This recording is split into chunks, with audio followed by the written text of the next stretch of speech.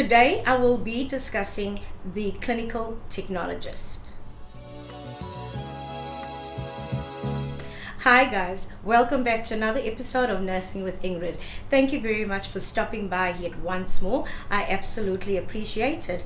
Thank you also for the support that I'm getting on my channel. I absolutely appreciate it. As you can see, I am in the process of really going through a few options with regards to healthcare outside of being a medical doctor or being a nurse, and just widening the scope or exposure to all the other professions that are available within the healthcare environment and fall under the health sciences. Remember, all the links that I will mention are down below, and you can take a look at that at the end of this video. What are clinical technologists? Clinical technologists are people or professionals that are absolutely invested and concerned with the human body, and what they do is they use equipment and procedures, very specialized, very sophisticated equipment and procedures to treat patients, and also to do some corrective surgeries or corrective treatment with regards to some conditions that patients may have. You will also find them in the hospitals. You will find them associated with specialists in private practice, or you will find them as individuals that are self-employed that provide a service. What are the specialities that you can go into when you're becoming a clinical technologist? You have the cardiology space, and that has got everything to do with diagnosing cardiac disease, and you will find these individuals in association or in tandem with cardiologists in the cath labs and within the EP labs and stuff like that. Okay. You will also find clinical technologists that are within the cardiovascular space, and these individuals or these professionals are the ones that are in open heart surgery with the bypass machines, and they specialize in that specific arena within the cardiac surgery space. You will also find clinical technologists within the critical care space. And in this instance, these professionals are in your ICUs, and they deal with your ventilators, with your intubation equipment and all that sophisticated stuff within the ICU space. Or you will find them in theater as assistants to anesthesiologists within the theater environment. So they fall under the critical care banner. You also have clinical technologists that are within the nephrology environment, and these individuals or these practitioners are more specifically specialized in dialysis equipment, dialysis, everything to do with renal care, renal disease. So those are the ones that you will find in the nephrology space. The next type of clinical technologists are the ones that are within the neurophysiology space. Now, for me personally, I appreciate these individuals because I am a neuroscrub sister by profession. And what the neurophysiologist does is that they are able to diagnose and detect peripheral and central nerve disease. They are also very valuable within the theater space where cranial nerves are involved or where spinal nerves are involved. So they are there to also preserve certain parts of the anatomy and make sure that the patient comes out with full functionality, or the same level of functionality they came into theater with. That is the same functionality that they will come out of theater with. So in the neurophysiology space, there is such a great need for clinical technologists, and for me, I'm being biased at the moment, but I appreciate these individuals more because I've seen the outcomes that are produced when they are involved within a procedure, within surgery, within correcting, detecting, and stuff like that. And you will not only find the neurophysiologist in the neuro theaters, you will find them in the ENT theaters as well as in the plastic surgery theaters. So they are basically there to preserve the nerves and to monitor the nerve activity within the procedure and alert the doctors or alert the surgeons that no, they don't need to go there because they're close to a nerve and they may damage the nerve, which will complicate the case. The next space where you will find clinical technologists is in the pulmonology space, and these individuals are more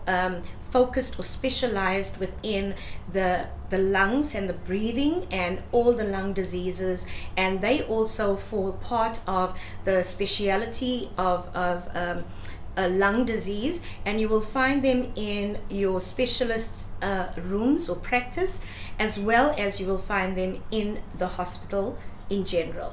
So what type of personality is needed in order for you to consider being a clinical technologist? Number one, you have to be somebody that is very, very compassionate. You have to be somebody that is also passionate about patient care or passionate about human beings in general. Another attribute that is very important is that you need to be somebody that is very focused and can concentrate for long hours at a time because of the intensity of the work that you do. You also need to be somebody that is able or is willing to be challenged, stretched and pulled within your profession or within the sphere that you've decided to specialize in.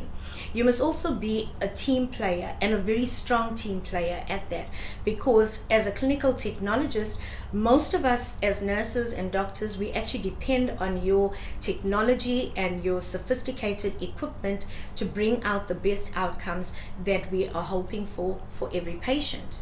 As a clinical technologist, you also have to be somebody that is emotionally strong, because of the fact that whatever you do is within the critical space, and you need to be able to be agile and strong enough to react appropriately when a critical situation happens, a critical incident happens. You need to be very present, and you need to be strong enough to handle it mentally.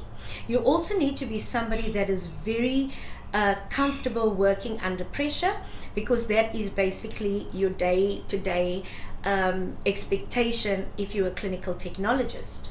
Now we're going to move on to what is needed for you to even pursue a career in clinical technology. The clinical technology program is run within your universities of technology. That is your DUT, TUT, and UCT. And it is usually a 3-year program, and then in your 4th year you end up doing your B.Tech.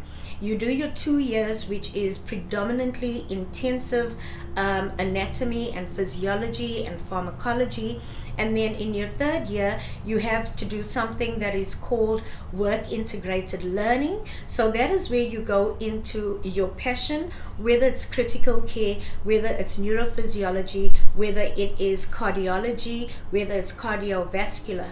So in your 3rd year, that is what you do. You work under supervision of a qualified clinical technologist. So what are the requirements that you need in order to get into the training program?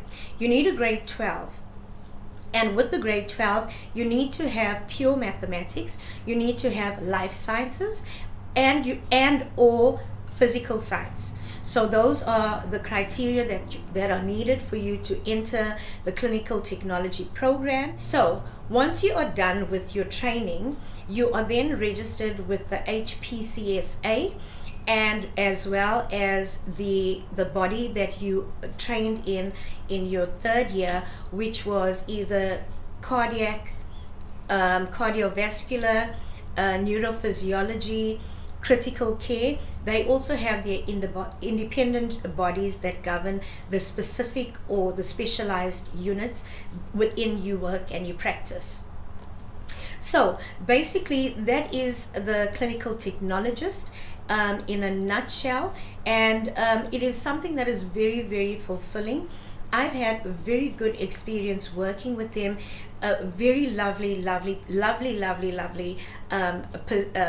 profession, or something to look at after your grade 12. Once you are qualified and you are registered on the HPCSA, you will then be able to work in a hospital.